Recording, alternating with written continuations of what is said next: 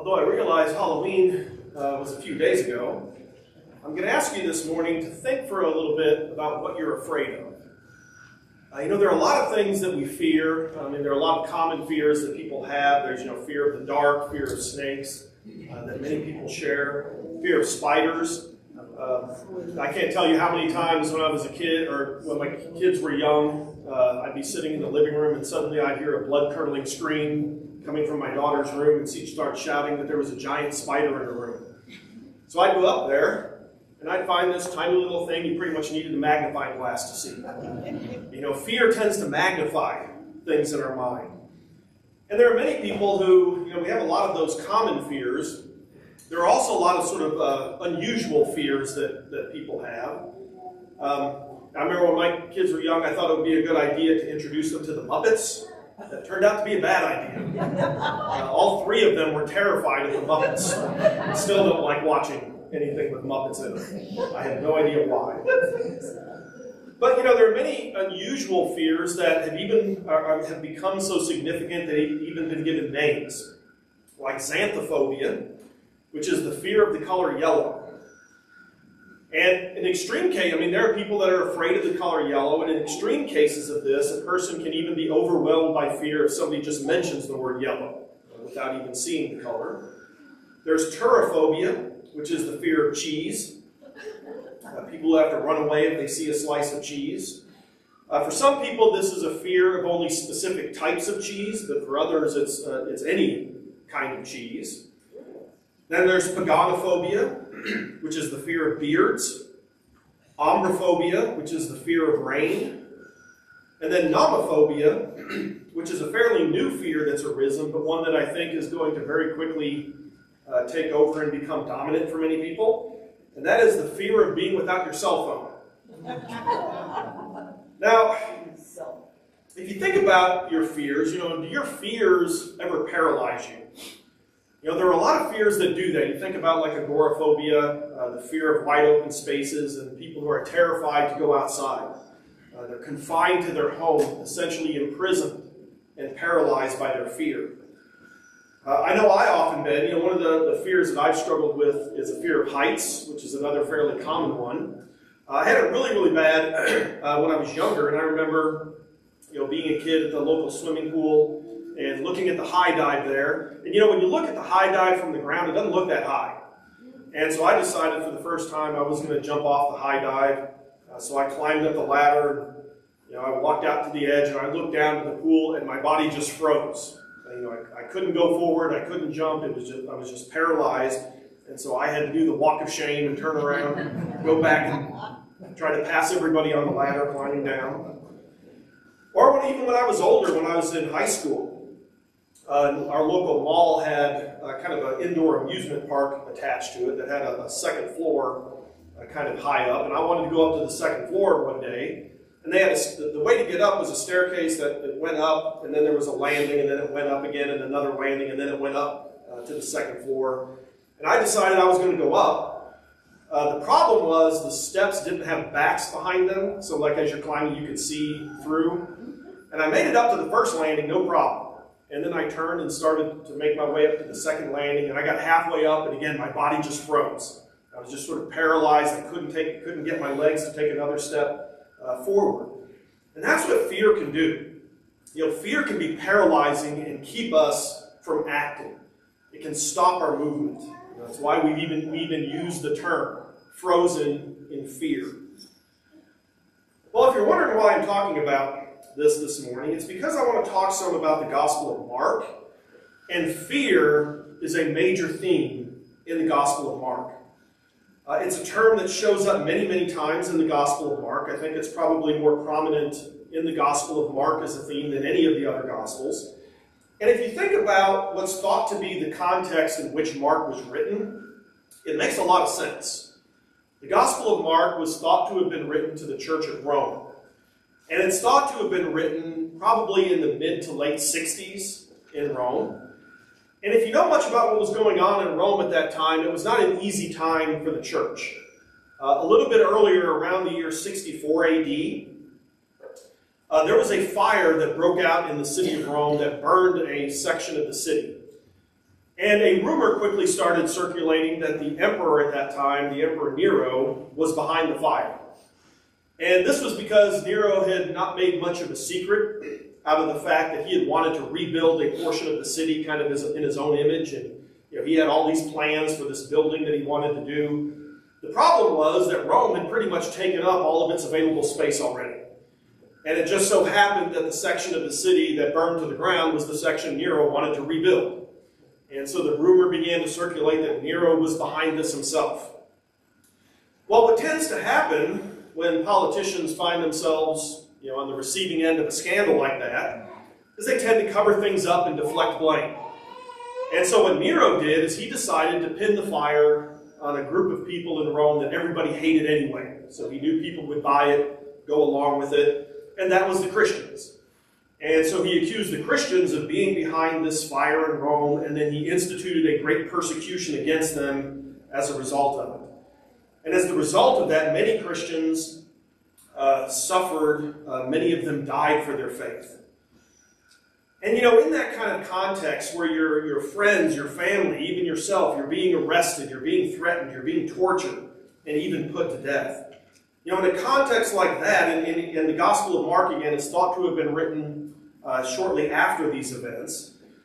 Jesus' statement in Mark chapter 8, where he says, "Take up your cross and follow me," kind of takes on new meaning in that context. Because in Mark chapter 8, Jesus starts this off by saying, "I am the Christ." He acknowledges Peter's confession of him. And then he goes on to explain what being the Christ means. And he says it means to suffer, be rejected, and die. Well, if that's what being the Christ means, what does it mean to be a disciple of the Christ? What does it mean to follow such a person? And the answer in the Gospel of Mark, it means to do the same thing that Jesus did, to be willing to suffer and be rejected and die. But in our culture today, we hear the words, "Take up your cross," and we tend to think of them a lot of times metaphorically. Take up your cross means to just be obedient, try to be faithful to God. Maybe if there's something in my life that shouldn't be in my life, I sacrifice it, get rid of it. But for the people to whom the Gospel of Mark was written, that statement was far more literal. Their following Christ could literally mean their suffering and death. And I think in America, we don't have much of a context for understanding this, because despite what we may think, we really experience little to no suffering for our faith in America. The majority of the suffering we experience tends to be secular. We suffer from illnesses or financial problems or relationship struggles.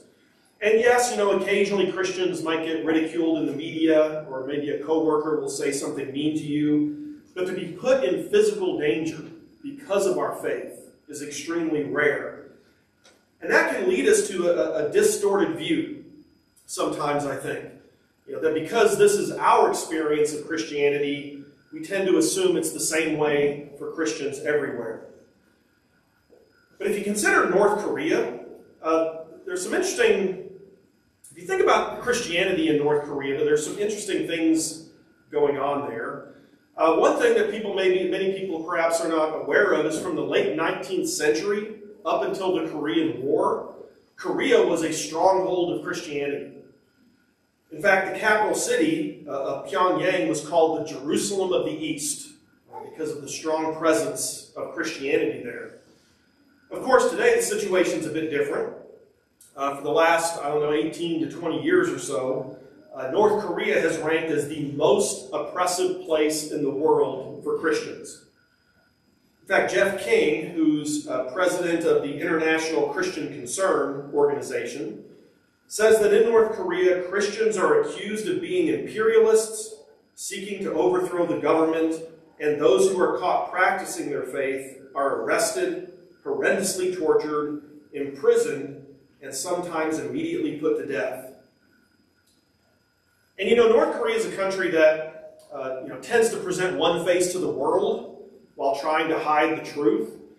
And certainly this is true with respect to Christianity, because on the surface, Christianity is accepted in North Korea. Their constitution vows religious freedom, and it vows to forbid discrimination on faith. And in the capital city, they have 5 state-controlled churches. However, those churches are basically just showpieces. They're basically there for when visiting dignitaries come or tourists come through, and then they load the churches with state-chosen workers to go through religious rituals to basically put on a show. Whereas the reality is very different. In North Korea, being a Christian is a life-threatening choice, and they live in constant fear and paranoia.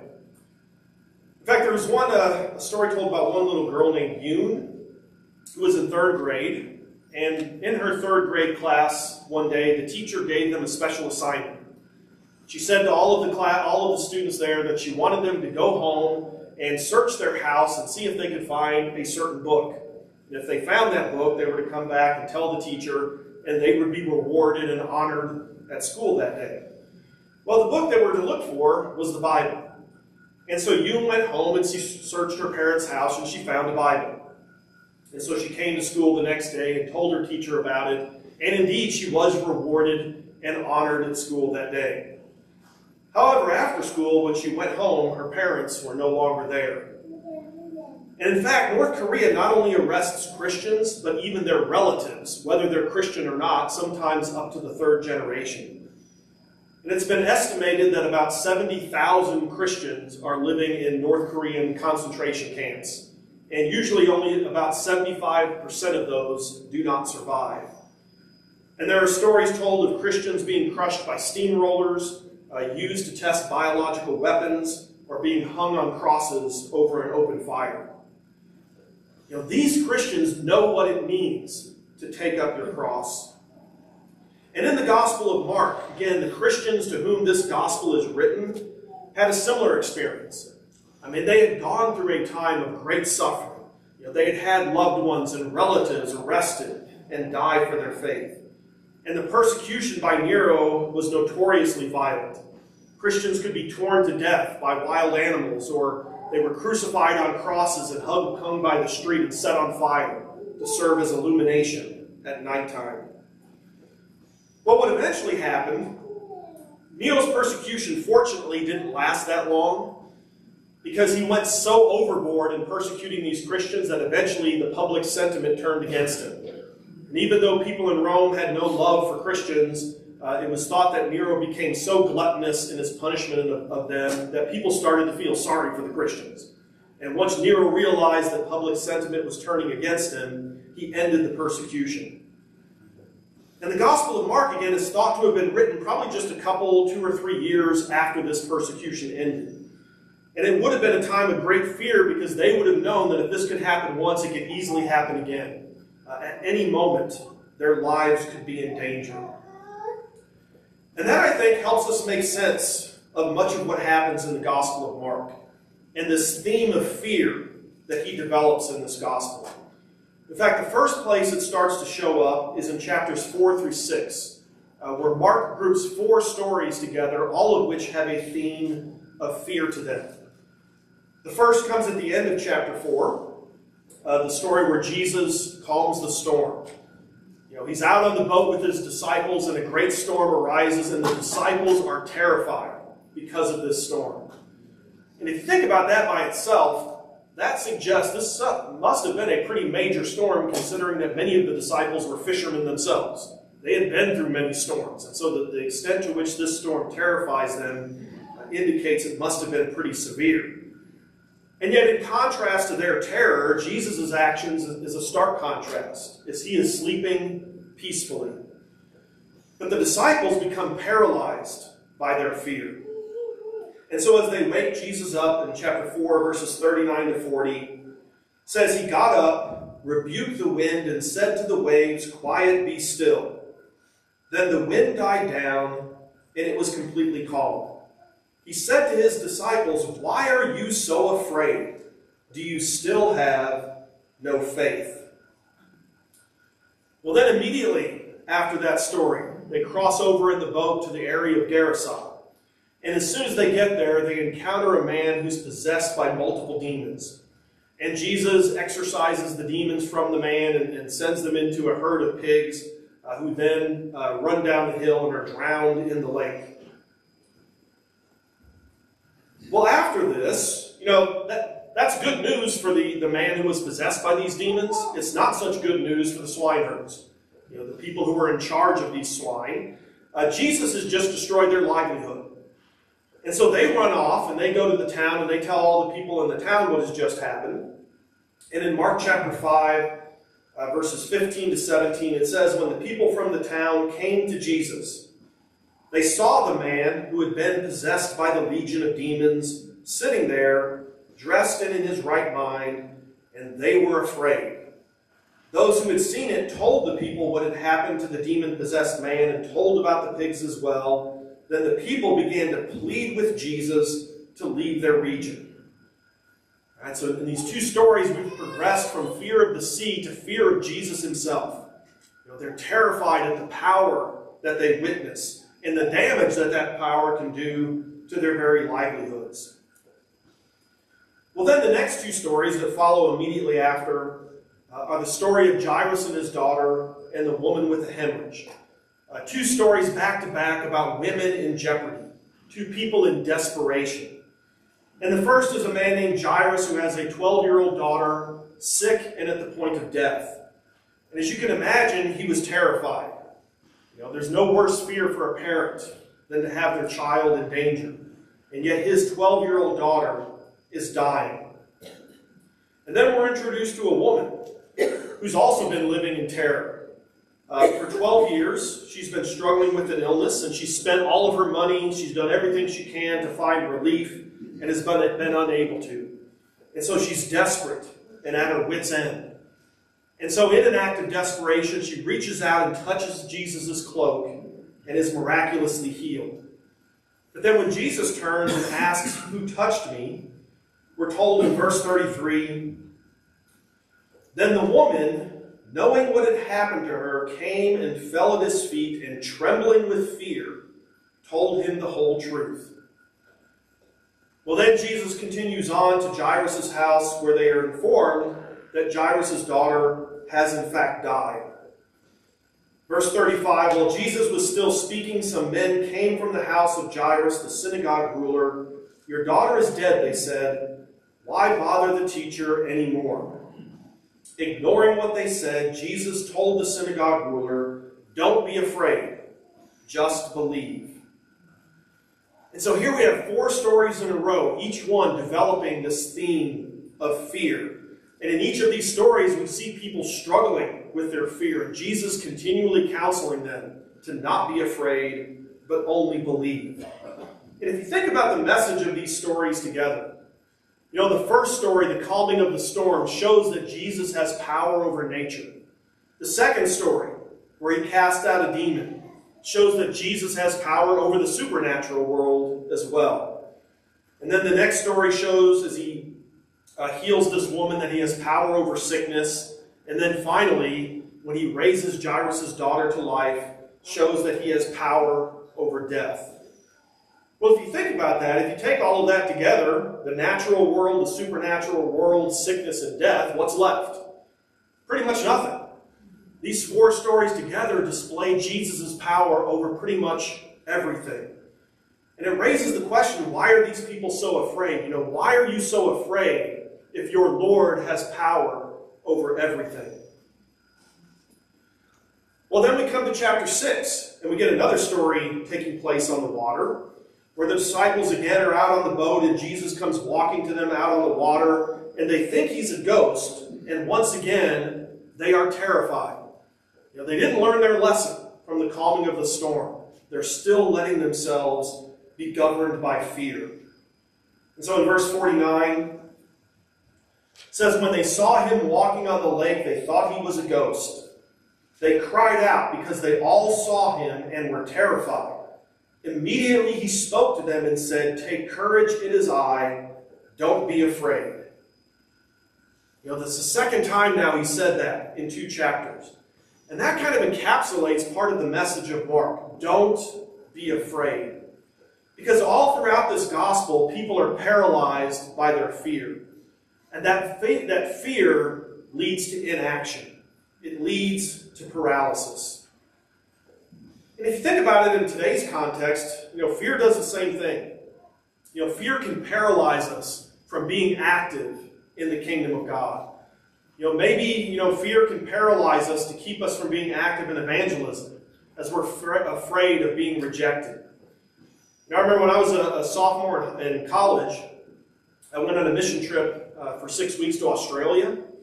And this was back, in the 80s, where door knocking was still kind of a big thing. That's kind of how you did evangelism in those contexts. So I went there knowing I was going to have to go around and knock on the doors of complete strangers and try to talk to them about Jesus. And I was terrified of doing that. I was a very shy, kind of introverted kid, and the thought of doing that just really filled me with fear. And I remember the first day going out to do this, they paired me with one other student, so the two of us were going out together. And he had done this before, and so he kind of took the lead for the first number of houses. And then finally he said, well, why don't you take the lead this time? And so I went up to the first house where I was going to be the one initiating, and didn't have to knock on the door because there was a guy out there in his garage. So we went up and just started talking to the guy in his garage, and then he started screaming at us, told us to get out. Didn't want anything to do with it. Well, as you can imagine, that made it a lot harder to go to the next door. That's what fear does. It just kind of paralyzes us.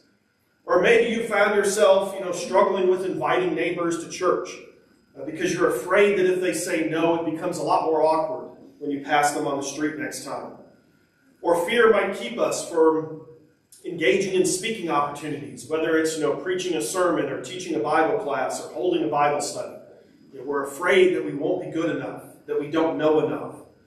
Fear can keep us from praying with someone we don't know, for fear of having to become vulnerable. Maybe fear keeps you from helping a homeless person on the street because you're afraid of being deceived by them or afraid of wasting resources. Or fear can keep us from getting more involved in church as we're afraid of the demands that it might put on our time, on our life. Or maybe we fear that we're just not a good enough Christian. That's what fear does. It paralyzes us and keeps us from fulfilling the mission that Christ calls us to. And throughout the Gospel of Mark, that's what we see happening. We see fear consistently leading to a lack of discipleship. The disciples fail in their discipleship when they fear during the storm, when they see Jesus walking on the water to them. And even as you get towards the end of the story, when Jesus is in the garden and the soldiers come to arrest him, what do the disciples do? They abandon him in fear. In fact, Mark even tells us in chapter 14 about one disciple who was so afraid and so desperate to get away with Jesus that he wiggles out of his clothes when they grab him and runs away naked. Again, discipleship fails in the midst of fear.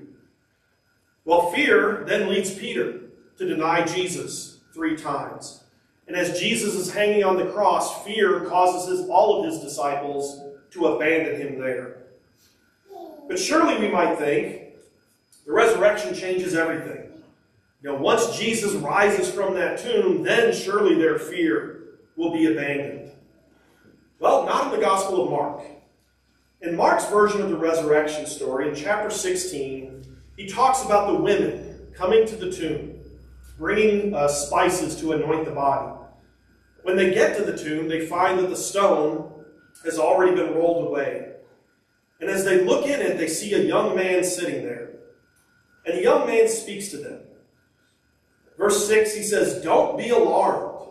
You are looking for Jesus the Nazarene who was crucified. He has risen. He is not here. See the place where they laid him. But go, tell his disciples and Peter, he is going ahead of you into Galilee. There you will see him just as he told you." All right, so notice they come to the tomb. This man encounters them. This man tells them that Jesus has been raised and tells them to go and tell everybody about this. But then we're told in verse 8, trembling and bewildered, the women went out and fled from the tomb. They said nothing to anyone because they were afraid. Again, they were afraid, and because of that, their discipleship fails. They tell nothing to anyone. So Mark has developed this theme of fear throughout his gospel, where the disciples repeatedly fail. And that makes sense when you understand that the community and the churches to which he's writing are living through a context where they are in danger of failing out of fear. that if persecution rises again, when these dangers and these threats face them, their faith and their discipleship may once again fail. Now, why would Mark tell the resurrection story this way? I mean, it's different than all the other gospel writers do. All the other gospel writers immediately talk about Jesus appearing to people and the disciples going out and telling everybody. But in Mark's gospel, the first thing we're told is the disciples, these women, say nothing to anyone out of fear. And I think part of that is because Mark wants us, as the readers of this gospel, as the people hearing this story, to put ourselves in their place. Essentially, what Mark is saying to his audience is, what are you going to do? You know that Jesus has been raised, and you also have been told to go out and tell everyone. But are you also going to fail out of fear?